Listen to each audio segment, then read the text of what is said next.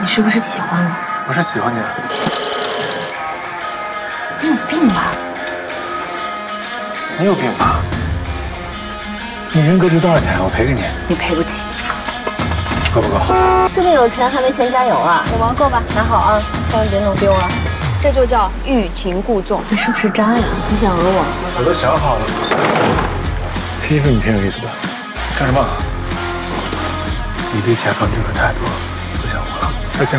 再也别见。你就给我放吧。是。果然与众不同，我欣赏你。顺手你应该跟我抢人了吧？我不过是个小设计师而已。说完了。现实终究还是要面对的。我严重怀疑有人影响了你的判断。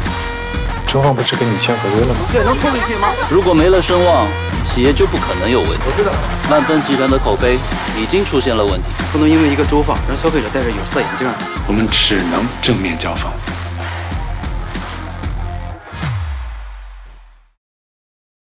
我会调查清楚。我自己犯的错，我自己会弥补，会保护好你的。你不用替我背锅。到底是什么地方把你迷成这样？看着我干嘛呀？喜欢。亲我干嘛？亲不亲？